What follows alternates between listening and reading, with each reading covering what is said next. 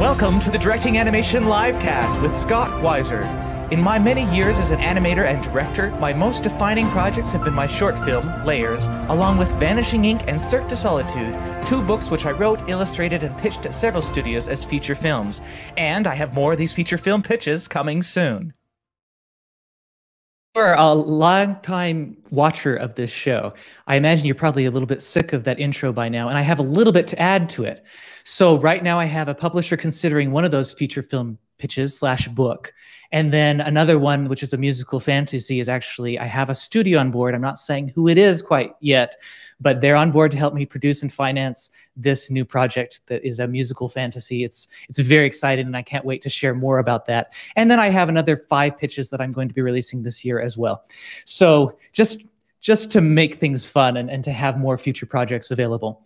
Today, our guest is Jeff Bell. Jeff Bell's a producer. You may have known his work in such titles as 9, it was the number 9, and then Hoodwinked 2, Ozzy, and Next Gen that was on Netflix. And he is the owner of the company Tangent Animation, which was working on, was it when you were working on Next Gen that you realized like you were tired of the problems that you were encountering in the animation pipeline, so you created a software called LoUPE? Is that how you pronounce it? Is LoUPE? It's actually called LoUPE. It's basically modeled after a jeweler's loupe. So the idea being that you take a closer look at the work that you're doing. So the production software is basically every studio I've worked in, pretty much every studio that does that kind of work ends up building all these production software pipeline and workflow and asset management, project management softwares. And it seemed like we were continuously building the same thing over and over again. So we saw kind of a need in the market for us to take the work that we were doing internally at Tangent Animation and Tangent Studios and actually release it to the public for external usage. Oh, awesome. Yeah. And as I've talked about with your team, I was involved with Nimble Collective early on as they were starting to build a cloud-based software where you could be on the cloud, running the software on the cloud. You wouldn't even need your computing power from your computer to run the software, which is amazing. And I developed Layers, my short film, with that. And then they were purchased by, which I couldn't say for a long time, but Amazon Web Services. And now that's out. And your service is also with Amazon Web Services. So how closely tied are you with what Nimble has done, and what differentiates you from that? We're currently not tied that very close, but we've actually talked to them because now that they're with Amazon, they're actually a resource for us as a partner of the AWS Web Services.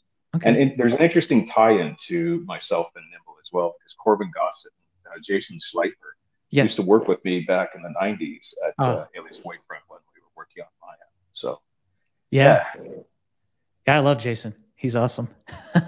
He's actually one that anytime I send Nimble Collective an update on what I'm working on, he's one of the first ones to respond, and he's just really, really supportive guy. Really think he's great. So super helpful, super nice. Yeah. Well, awesome. So I think that because I am a director, right? I have projects that I want to do. Eventually, I would like to be able to direct a film on the cloud where you could live anywhere in the world and you could be working on a very high quality film. I just think that that's the future of animation, and I'm really excited about being part of that. So let's pretend like this is a sales pitch, and you are selling me as a director on using your tool. Just go ahead, and I'll ask any questions I have, and we'll just play it by ear. I'd also like to ask you a little bit after that about the process of financing and doing everything. Independent films are really challenging, so we'll go on to that topic after that. So so as an individual, if you're an artist or an aspiring director, you have your own story, you want to get moving, essentially what LoUPE gives you is you get a 1-month free trial. It gives you X amount of storage, database storage, file storage, and ingress and egress for your data. It gives you basically a project management, it gives you asset management, it gives you review tools, and it gives you render management all in one package. At an indie level, it's $15 a month. So the indie basically allows yourself and 5 others to collaborate at $15 each per month in order to basically get the idea being that At that point, you get your short up and running. And as you get funded, you can expand it to a full studio. Gotcha. And you're essentially using pretty much the same underpinnings as Tangent Studios uses for our productions in Toronto. Great. Awesome. There was a word you said that you get something regress. It was e.g. Oh, it's basically the data, sending data and retrieving data from the cloud. So there's a certain amount of ingress, which is sending it to Amazon, and then egress, which is bringing it back out of Amazon. Okay, great. So it sounds like your tool is useful, like for a team of 5 people who aren't all in the same room together. Right. They can host their short on the cloud. Mm-hmm. And are you familiar with Artella as well? No. Artella was created by I went to Animation Mentor, the online animation school, and they have a similar platform. They were building, Nimble was building a similar platform, and then you've built a similar platform. Mm-hmm. What differentiates yours from the others? Well, so one thing that we try to do is we also want to make sure that if a pre-existing studio that has on-premise hardware already wants mm-hmm. to basically take on LoUPE as their underpinnings for their pipeline software, that we allow the use of their on-premise hardware for rendering, for storage. Basically, the filers then act as a cache for the data that would be sitting at Amazon, so that you're not constantly pulling the data from Amazon if it's already local. So that allows basically remote people that aren't within the facility to access the data from Amazon. It allows artists within a studio to access the data from the filer. And if it doesn't exist, it goes and gets it, refreshes the data on the local filer, and then sends it to the workstation. Wow. So we also allow for rendering locally. So mm-hmm. if you have a render farm internally already, you can certainly do that. But because the data lives in AWS, you can also fire up EC2 instances to do your renders in the cloud on AWS at any point in time. Oh, that's great. So it's kind of that hybrid of on-prem versus cloud. You can go completely cloud if you want to, but we also want to support local infrastructure. Is there any way to use both at once, like to be rendering on your servers absolutely. And on? Yeah. So that's cool. So it gives you more added render power. That's great benefit. 100%.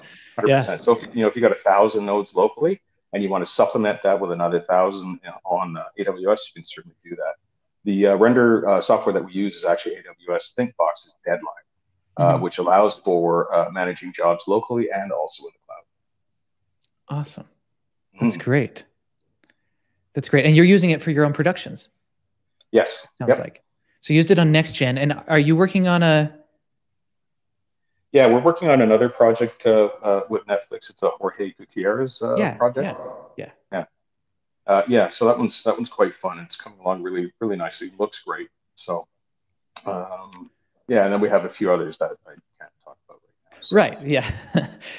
we always have a few things we can't talk about, right?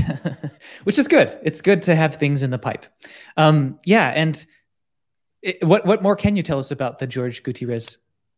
Or Jorge, it's Jorge Gutierrez. I'm a little bit concerned about saying too much because I don't want I don't want to say more than Netflix would have sort of put out in the press. But there's tons of information on it. Yes. Especially if you follow Jorge's Twitter account, for instance. Yeah. Well, and if the information's out there already, we don't really want to go into it. We want to go into the nitty-gritty details on how to direct. So in your experience as a producer, what are you looking for in a director or a collaborator that you'd want to work with? Some of the best directors I've worked with have sort of understood that, unfortunately, there's always a budget on shows. And yes. it's incredibly important to understand how best to utilize your budget. Sure. So you really have to determine what's important to you. So is it really important that the crowd characters that are standing 50 feet away from you are completely different when nobody's really going to notice them? And if they do, then you're probably not doing something right with your primary characters. Or is this opening to the next sequence more important to you? So, we sort of do the $100 test. You got $100. Where do you want to spend it? Because you can't go over that. So, $100 test. That's good.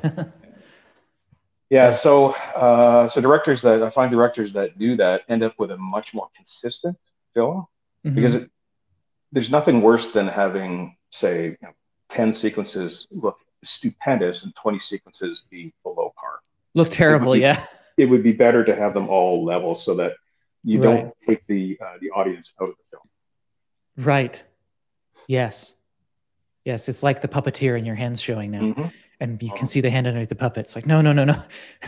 Yeah, you want to be consistent. You don't want to break the spell. I like that a lot. And actually, I can relate a lot to it with this project that I've been working on.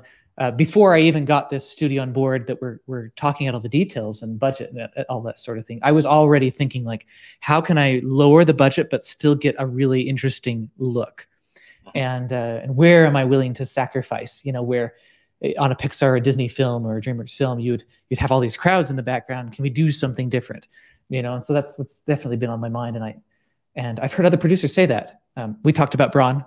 I had Brenda Gilbert from Braun. She was my second guest on this show, and that was one of her big things, was a director should have budget in mind. And I think that's really interesting for our audience to hear, because we think, oh, I'm going to be an artist. I'm going to be expressing myself. Although an animated film is a really expensive way to express yourself. Yeah. So really, actually, animated films should be more about the audience, and you should really, really think about the budget for the producer's sake, because I mean, a good producer is fighting for so many things for the director and the team all the time. They need somebody fighting for them as well. For sure.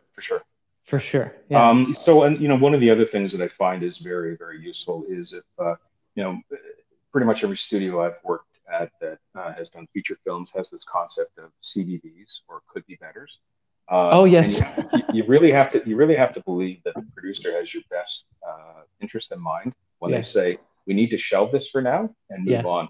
Because it's incredibly interesting how often when you come back to some of those CBBs later and look at it and you go, this is fine.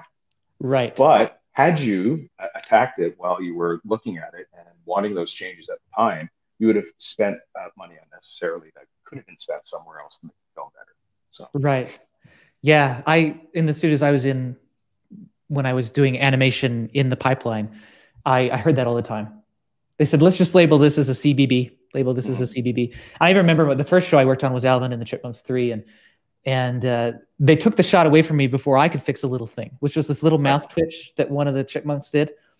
And I think I saw it. I noticed the mouth twitch when I saw it in the theater, but it's been on my demo reel so long that I don't see it anymore, And I'm like, I don't think anybody else sees this little mouth twitch that's on her mouth, And I think they gave it tons of time at Rhythm and Hues to do stuff. For sure, and but the budgets probably supported it. Right. I was recently listening to a podcast with Brian McDonald, a good friend of mine, who was interviewing Ronnie Del Carmen. And he was talking about when he first got, I think it was Ronnie Del Carmen. Yeah, it was. So when he first got to Disney, he was told that just watch, everybody's good at hacky sack.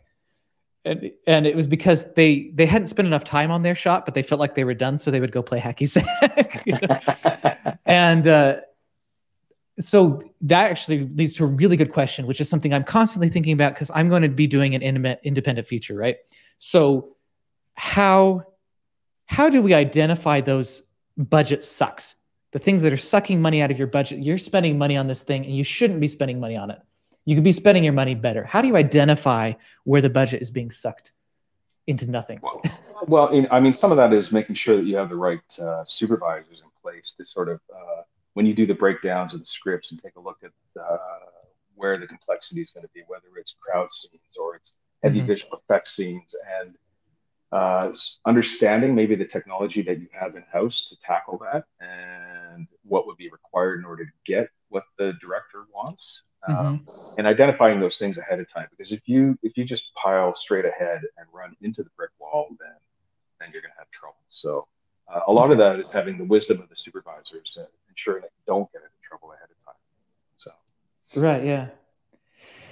And I've wondered, when I'm working at this high level where there's a big budget in place, I've wondered if it is a benefit or a hindrance for me to think, okay, I'm asking this artist to make this change. How does that affect the budget? What do you think about that? That's really the responsibility of the production team to tell you that. To like do a little bit of pushback and say, well, you're wanting that, but we've already gone over this shot 20 times, and one more is going to cost us, this shot. Yeah, or it would be maybe a trade-off.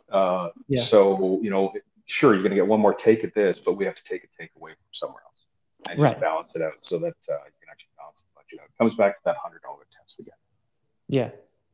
I like the idea better of the CBB though. Mm-hmm. When well, it's you like, have to yeah, be careful because some studios call a CBB a can't be bothered. So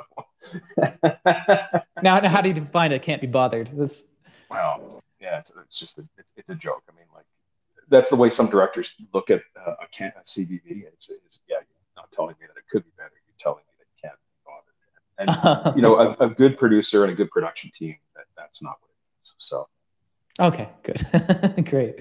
Yeah, we'll try to avoid that as well. That's a good point.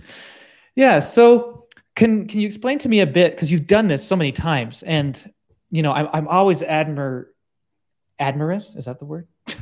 I'm always admiring the people like you who have done the independent so many times, and consistently the quality goes higher, and you've just done some great work. What is the process from got to get the producer on board, got to get the distributor in line, getting the financing? How can you talk about how you get financing for a film? Well, a lot of it depends on where the film has come from. Like the Netflix films, for instance, are completely financed by Netflix themselves. Right. Yeah. The Next Gen was an interesting one that came about through a relationship with the art director and the animation director on Nine. Okay. They hooked up with a company that eventually became partners in Tangent Studios, Bauzo. Okay. And they were basically looking for a production studio to do it in. So I got a call from Kevin, and Bauzo essentially brought the financing, and we did the production. So that's basically a relationship. Back in the sort of Stars days when we did Everyone's Hero at Nine, that at that point, basically, again, the funding came from the parent company that was IDT Entertainment and Stars Animation. So the really tough ones are the independently financed shows because there's always a gap. You're always looking for places that have enough tax credits to inject some cash into the production, but there always ends up being a gap, and that's the difficult thing to close, is trying to find the financiers for closing those gaps. Yeah. I wish there was a magic wand you could wave to fix it. Oh, I know. Yeah. So. Yeah. The chats I've been having the past couple of weeks have been pretty intense.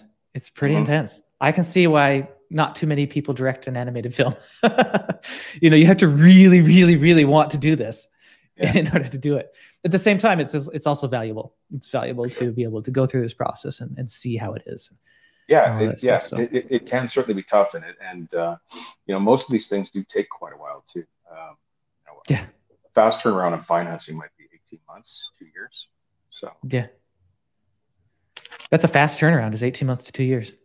Yeah. Oh, that's fascinating. Huh? That's actually really good to know, too. Okay, cool. Well, great. You're giving me all kinds of great knowledge and wisdom. And so what do you see for the future of your company? What would be the ideal goal for what you want Tangent Animation and LoUPE to become? Well, my partners, like my partner Ken Zorniak, continues to sort of push the quality of the animation on the Tangent Animation side. So obviously we want to continue with that, but we also want to look at expanding our software breadth and also helping enable more companies to band together to do collaborative production as well. So that's an area that we see as being ripe for helping the industry in general.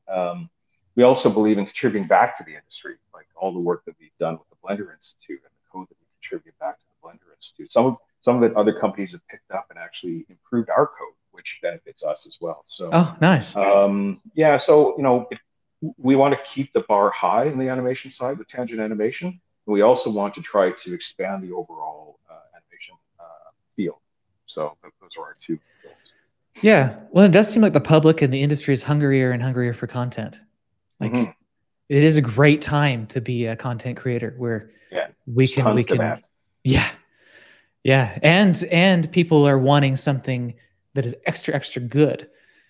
So that gives us a lot of opportunity to experiment. You know, people don't want to just see the same thing over and over and over and over again. So, I mean, both in live action and in animation, you're seeing feature quality shows showing up on streaming services now. It's incredible the quality that's coming out on some of the streaming services. Yeah, it was amazing with Soul. Soul came out just on Disney Plus, and it was incredible. Yeah. I mean, everybody on LinkedIn in my network was talking about it and how big of an impact it had. And I think I heard the Bancroft brothers say it was therapy they didn't realize they needed, you know? And so I think it's really cool that Disney knows their business model well enough that they know, okay, we can release this thing for free, and it's still going to be a great thing for Disney Plus. Yeah, generate subscribers. I mean, that's really what what the service is about. Have the quality content to get the subscribers on board. So yeah, and I know that with WandaVision right now, they're actually kind of going back a little bit to the weekly release model, where WandaVision is being released one episode at a time, and it's creating like a bit of a hype and a desire for it, and everybody's talking about like, what's the next episode going to be? You know, I think that's one of those things you could have lost had you not been more strategic with streaming, but they're not letting themselves lose it. They're still doing it, which is cool. It's cool. And it kind of happened in a very organic way for me, because I was like, why is there only 3 episodes on here? So I had to go Google it, right? And then Google's like, hey, guess what's going to happen in episode 4? You know, it's releasing every Friday. And, you know, it was kind of cool. Or like the excitement for the Mandalorian release. Yes. Yeah. Yeah. With Mandalorian, they released all at once, didn't they? The whole thing? And then they released another. I don't think it was. Second season, I think it was show by show. Okay, I actually didn't follow that one, to be honest. I'm all into watching classic movies and all of this stuff. I've been doing a deep dive into Aesop's fables, and I've been trying to study the stories that stand the test of time. That's been my goal the past couple of years, and it's been a very rewarding goal. But then the trade-off is I go to lunch with all of my entrepreneurial friends who are talking about the new shows they're watching. I'm like, I haven't seen that. So WandaVision was because we have to have something to watch while we fold laundry. So my wife pulled up WandaVision. I was like, this is interesting. So well, the classics are important too. I mean, like story structure and stories themselves. So much to glean from those. Oh yeah. I was recently reading Alfred Hitchcock's interviews with Francois Truffaut, and those are just filled with gold. They are just amazing. The way he thought about filmmaking is very different than what I hear. When I hear filmmakers talking nowadays, it sounds like they're talking about, here was my vision, and we did this thing with my vision. And, you know, and Alfred Hitchcock was always talking about, the audience. I want the audience to feel this. I want the audience to see this.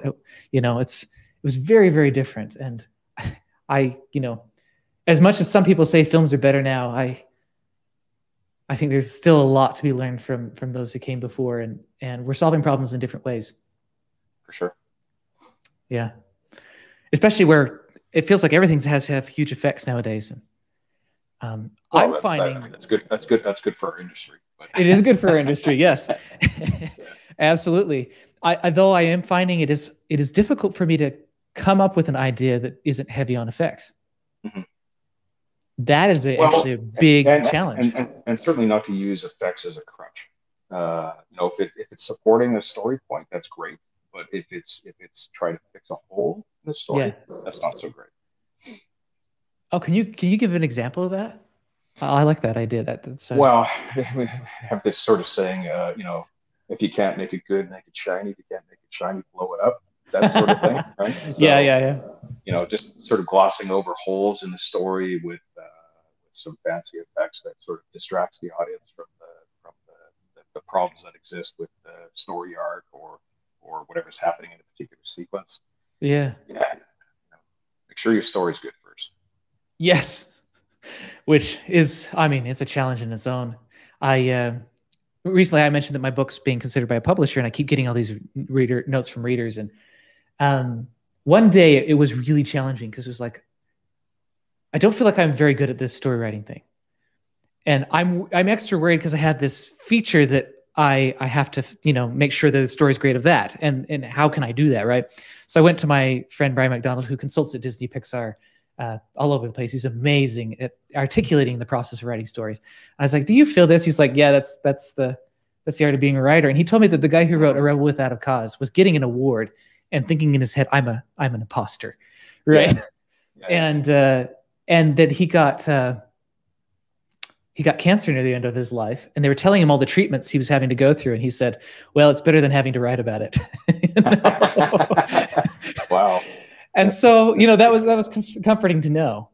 Yeah. And I think that's probably actually the healthy place to be as a writer, is not overly confident that you're great, realizing that there are some areas where you have weaknesses, and bringing on the right team members to figure out how. It's just like you said with production management stuff. If you have a good team, yep, then hopefully you'll keep each other balanced and make sure and fill gaps and help ease over difficult areas. Yeah, yeah. Yeah, I do have the imposter syndrome thing seems to be pretty prevalent in the artistic industry. So. Yep. Pretty much anybody, like even the people that I think are so great, I've asked them privately, and they admit they do have it. Mm-hmm. So it's good to know. It really is good to know. An example I do actually have on the story point, which was fun, was when I was working on Alvin 3. The director told us that this sequence that I was working on, that the executives were like, "This isn't glamorous enough," because they had these stars coming down, and so they just like tripled the number of stars coming down from the ceiling, and then it was suddenly more glamorous, Yeah. Where I think maybe a bit more of a sophisticated way to do it would be like, okay, let's figure out a different way to introduce the characters. Let's actually create an interesting story moment that creates more meaning. And but rather than to do that, they did add more effects. It was the strategy. What was the sort of photography direction or the cinematography like? Because I also could have played a part as well, right? You could have played a part in that? No, like the cinematography. Could the instead of just, again, that's the you can't make it shiny. Well, what we had is we had like 3 stars coming down, mm-hmm, with the 3 chipettes on it. They were just coming down, and there were a couple stars in the background, and they said, and it was just black behind it. So visually, yeah, adding stars was kind of the right mode there. Okay, well, sometimes it is good to delve back into the visual effects world, sure. Yeah.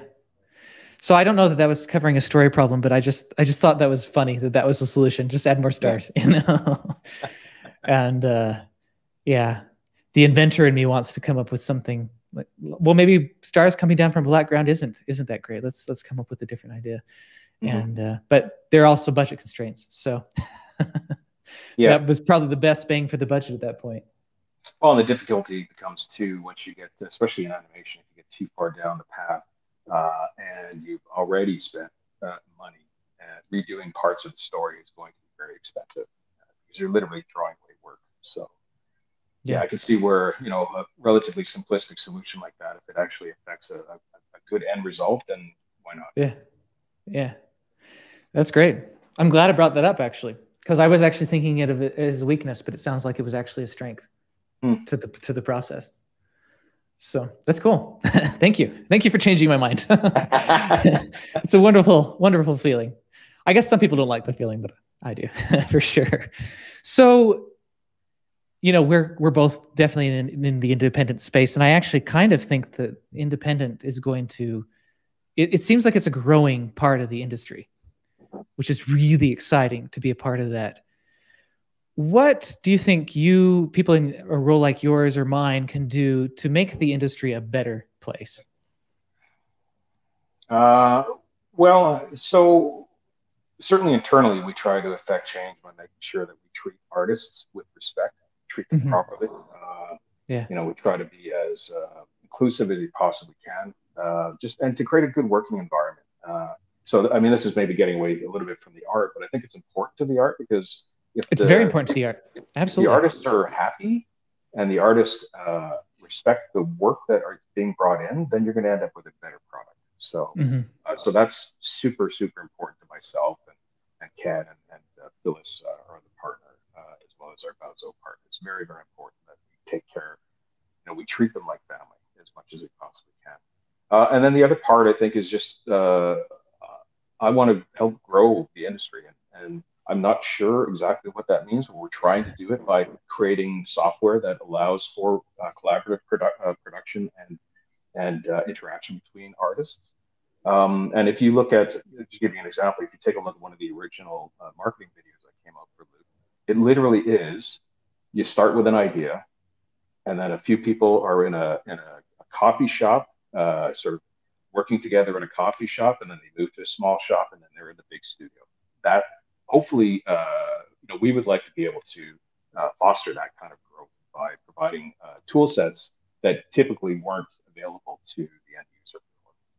So yeah, I love that. That's a great vision to have. And you did circle back to the artistic mindset too, of like, this is how we get the art done. And but another big part about how we get the art done is, what are you feeding into that artist? Are you feeding yourself with garbage? Like, are you being negative and throwing shade their direction, or or not supporting? Like, it's really hard as an artist when you take a shot, and an animation shot, and you think, I'm thinking from the animation's perspective, but I go into that, and I'm like, okay, I have a vision for this. And I've tried to wrap my head around the director's vision, but I have something that I can bring to it that's special, right? And when you put that into it, that is a very hard thing to have the director criticize it, And I try to always be mindful of that. Like, I can see what you were trying to bring to this. Let's make it even better, or Yeah, I've worked with directors that love happy accidents, and sort of love that that the artist is actually bringing a piece of who they are and what makes them an artist to their work. And then unfortunately, I've worked with some that don't appreciate that as well. So, but I do find that if the artists feel like they have some input into what's the work that they're doing, try to respect the director's direction and vision, but putting their own artistic soul into what they're doing, you end up with a better product. You do. So, and it's about that mutual respect. Yes, 100%. Yeah. And I mean, we're talking about the basic challenge of human communication, though. Also, we can see by, the politics and the controversies and all of the things that our world has been facing. A lot of it has to do with miscommunication, and it's a topic that I seem to come back to over and over again in my own life, on this show, and in business. And it's definitely a worthwhile thing to start to understand and wrap our head around. Yeah, and communication can be difficult because people communicate in different ways. Some artists are very quiet and withdrawn. Others are very outspoken and forward. And I think that's where a good production management team comes in, to try to make sure that communication, that some of those issues that problems are sort of smoothed over, and the communication is fostered. So that's an interesting concept. Can you tell me how? Let's say that the director's having a bad day, right, and gives a note badly. Can you tell me how a good production team would help that artist? Well, first, they would probably talk to the artist quietly off to the side, or probably the animation director or the animation lead for that particular. If we're talking about an animator, for instance, would probably talk to them on their own. And then, as a production team, we would talk to the director and simply state, like, these people are humans. You're going to get more out of them if. And it's not that you have to be. I mean, the work does need to be critiqued. That's part of the process. But there are different ways to critique the work being done as well. So. Yeah, absolutely. And I unfortunately can't name names of the person who was such a great example. But I was in a studio where we weren't even allowed to go in the room with a director. And so the supervising animator would go in with the director, and then he would act as a filter. And I wish I could say his name, because he was an amazing filter. He just did such great work. He eventually became a full director. And when he did, I was just like, I can see why. Because working with you was amazing. And he always valued the contribution we'd made, but helped us push it further. And sometimes he'd say, "Hey, this is what it should look like," and he'd say, "Get out your phone," and he'd act it out. Yep. You know, and it was just, it was wonderful to have somebody who really understood us as artists and also really understood the director, because the director could trust him to give him the notes and to, you know, put them through the filter.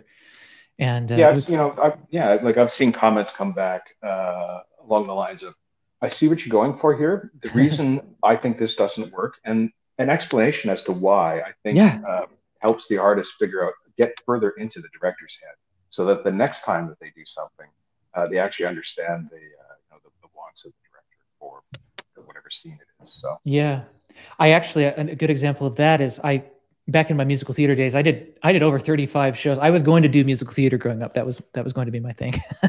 Then I discovered animation. I was like, well, maybe I can do both a little bit. But so I remember working with this director, and he actually was a really brilliant director.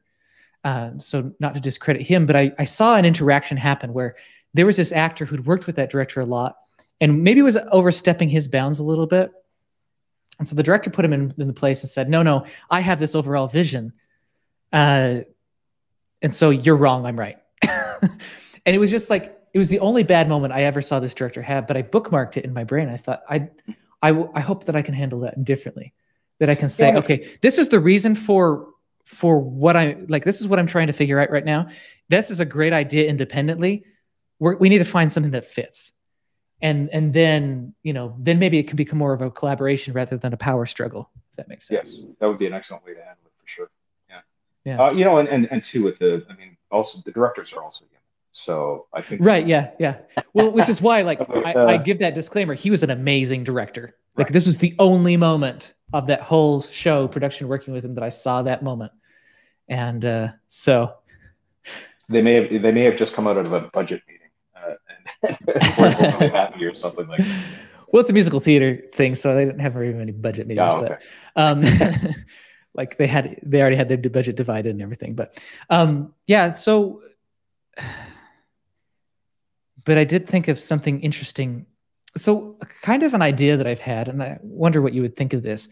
I actually would really love, but I could see this possibly getting out of hand if you didn't have the right things in place. But I would really love, if I'm working on a production, especially if it's a remote production, it would be wonderful to have office hours, like every Friday at 12 to 2. If you want to come and talk to me about what your experience is on the show in a way that I can better understand how to give you better notes and that sort of thing, let's have office hours. What do you think of that? I think it's a great idea. I mean, open door policies are a very good idea. I like the idea of it being scheduled, because you also have work to get done. Yes. So yes. Booking off some time when people can actually interact as freely as they want with you would be. I think that's a great idea. Yeah, and I think it comes from the premise of I'm giving a note that this person, I don't even really interact with them often. It would be nice to know how the way I say things, the way I do things impacts them. And that's a good idea. Yeah, great. Awesome. It's the first time I've really run that past anybody that I can remember on the show. Maybe I've done it before. But I mean, anything that furthers communication, anything that I think helps connect you with the artist or the artist with the director, it can't be a bad thing. Right. Because the principle of communication is, I'm not just a good communicator because I think I'm a good communicator. I know I'm a good communicator when I find out what happened when that message reached the other person, right? Yeah. Which is much easier when you're like we are. And sorry that I'm not looking at the camera. I'm actually looking down at Jeff. Usually I have a teleprompter up.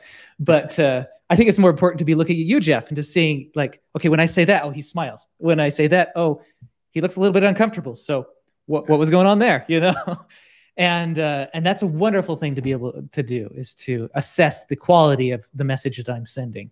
Mm-hmm. So I mean, obviously sometimes you can see it in what the animators or the artists produce on screen as well, but that direct. That's true. Especially, just sort of going back to your idea of having that open door as the director. I mean, some of these shows, our feature films aren't as big as some of them that are out there, but we still have 150 to 200 people working on them. That's a lot of people. So there may actually be some people on the show that you barely meet. So, they may look forward to actually being able to interact with you and sort of get a feel for what you're looking for. All hands would be another good one. Jorge loves to do those to speak to the whole crew occasionally, so that he can sort of present his message directly to the whole crew all at once. Those have been highly effective as well. Yes, I've seen that. I love those. It's awesome to be able to hear the director, like to be in the room with the director in the screening room and to start to get like a pulse on his thoughts. It's just so valuable.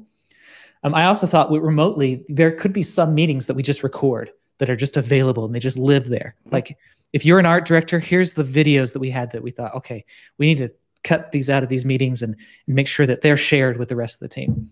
Yeah, I think we do that. So internally we do that with a lot of our meetings, so that the team, let's say there is a review and the animators can't be there for that particular review, they will actually get that review material, and so they'll get it literally straight from the director's mouth, even if they weren't there. That's brilliant. That's awesome. Well, we're about to the end of the show. I always ask people about the Get Wiser moment, part of the brand. My goal as I'm making films is to get the deepest potency of truth into a film. And I always ask my guests, what approach would you recommend if that's my #1 goal as a storyteller? Try running it past your mother to see what she thinks. I haven't got that answer before. Explain that. Well, I think welcoming honest critique, not just from your peers, but also people that may end up being your audience. So people that aren't sort of sitting there reading the same books that you are, watching the same movies that you are. Right. I think that's hyper important to sort of try and connect with your eventual end audience. So looking for a variety of opinions on the work that you're doing would be a strong thing to do. Yeah. Oh, that's awesome. Yeah, on these 5 pitches that I'm putting together, I work in a building with a bunch of entrepreneurs, and they all have different businesses, and they're all very, very different from my business. And it's been one of the most amazing experiences ever. And I asked them if they would want to read these 5 pitches and give me feedback on them. Like one each would grab it, and we'd have like a little meeting, like a little round table, and kind of discuss them. And one of the guys, he's a business consultant. He's like, "Are you sure that we're the right target audience?" And my answer to that was like, "You're an opinion." Yeah.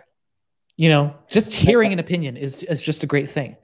Well, and an opinion, again, that isn't sort of, sometimes we get blinders on in this industry too. Right. So hearing a completely different opinion from somebody that doesn't live what we live all the time, I think is an important thing. Sure.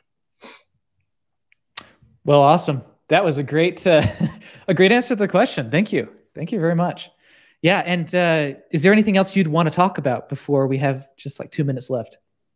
Just check out tangentlabs.com. Take a look at LoUPE if you're an aspiring director or you're an artist that wants to collaborate with other artists. We literally have like really, really affordable packages to get you started, and basically give you an infrastructure like a large studio, and allow you to progress all the way up to a larger studio. So that's basically the only thing I want to put across. And also, good luck going forward. So looking forward to see where your story goes. Oh, thank you. And good luck to my audience. We have a lot of people who are aspiring filmmakers that watch this show and listen to this show. So yeah. It's fun to meet all of you. If you want to reach out to me, you can. The best way to follow my email list is scottweiser.com/follow. You can follow me on Instagram, and I'm actually the most active on LinkedIn these days. And if you want to follow Jeff Bell and Tangent Animation, I have put the links down in the description for that.